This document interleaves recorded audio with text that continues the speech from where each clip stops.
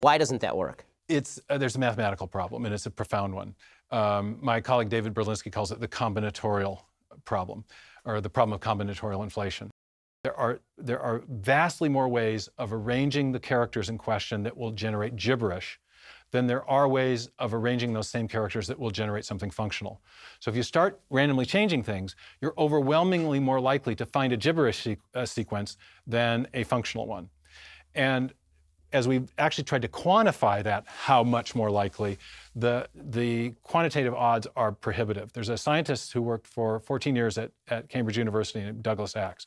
Did his PhD at Caltech, went on to do a long-term molecular biology research postdoc at Cambridge to try to quantify this question. How rare or common are the functional sequences that would make a new protein or a new gene capable of making a new protein? How rare are the functional ones in comparison to the non-functional ones?